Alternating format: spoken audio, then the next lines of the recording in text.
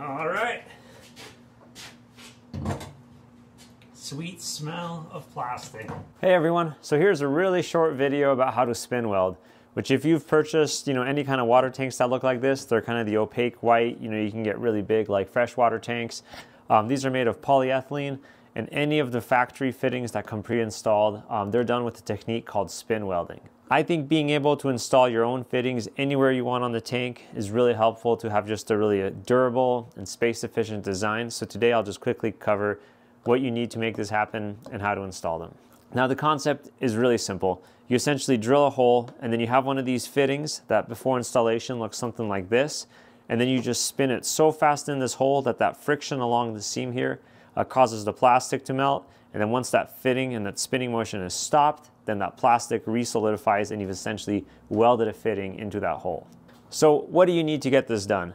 Well, if we put this tank aside, the two things that are critical is you're going to need a router, and I've got two routers here for this demonstration, and then the other thing you need are these kind of specialized driving tools.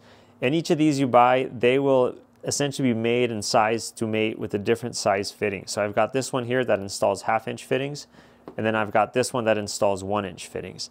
And for the vans, 1-inch fittings. Oh, there we go. This one that installs 1-inch fittings.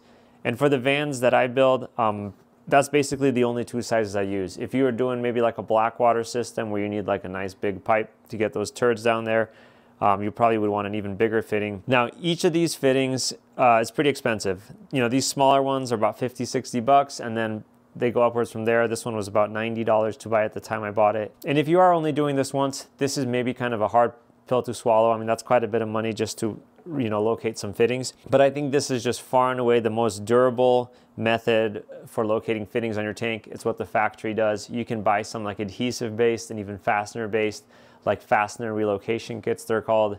They'll run you about $10 to $20 per fitting if you get a quality one. But I still think that those seem just a lot more finicky to me. Some of them require you to like drill a large hole in a different part of the tank so you can access the inside of the tank. So far and away, this is just the fastest and most durable way to do it. And if you ever do have a leak in one of your water tanks, I bet at that point, shelling out the cash for one of these fittings up front will definitely seem worth it. All right, so as I said, I can get through my whole installation just using these two sizes. And I really like this because if you watch other spin welding videos out there, and there are a few, what people will do is they will actually take a router and they will remove this kind of plunge base. And I'll see them, and they'll essentially just chuck this up like this.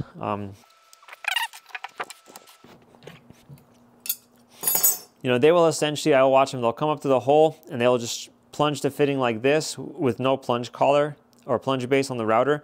And I have tried this a little bit, and I'll demonstrate a little footage towards the end of the video, but I think it is a much more just relaxing and kind of stable process if you actually do use a plunge base on your router. Once you've got this clicked on here, then once you've got your hole drilled, you can line this up on the tank where you want it, and then you can just plunge it wherever you need. So that is how I have done most of my installations. And then since I only use these two smaller fittings, this larger driving tool that has a 1/2-inch shank, so you can't really use a trim router on these because those only have a 1/4-inch shank. This one actually fits in my larger router, and it's, as you can see, it can clear this base. So that makes it nice and stable, because even with this bigger fitting, I can still use this plunge router to install my fittings. And then speaking of the installation process, it really is that easy. You just find where you want to locate your fitting, you drill a hole kind of corresponding with whatever size fitting you're going to be installing, and then you just put these in your router, and then you start her up. You'll quickly see a puddle start to form around the fitting as you're plunging it in, and you want to give it at least a couple seconds when that's happening. Your goal essentially is on these fittings, there's a flange right here, and ideally you would get this about flush with the surface of the tank. Now, I err on the side of maybe slightly under driving it, so this flange is maybe just slightly proud if anything, because if you do go too far, you will just blow this fitting through the side of your tank. But you definitely want to give it a couple seconds to really let that puddle form and just get a lot of like nice molten plastic there, because then once you stop the router, things start to cool pretty fast, and I've never tried it, but I would guess restarting the router is probably not a great idea. But yeah, once things cool, this is just, a welded, just like seamless fitting in here now, and it's extremely durable. there's not many other tips I have to give. I have found that if you've used a Sharpie to mark the location of your fittings, I would, erase that with some like rubbing alcohol before you actually start the welding process. I think otherwise that molten plastic can kind of get dyed a color or stained, and it just looks a little less professional, even though I don't think it probably has any sort of like structural consequences. And besides that, that's it. Now here, let me just show you that quick footage I have of me trying to install one of these fittings again without that plunge base. The position I've got this water tank in on my bench, I just can't really get very good stabilization on where I've got that router, but it just doesn't go very well. And here it is again.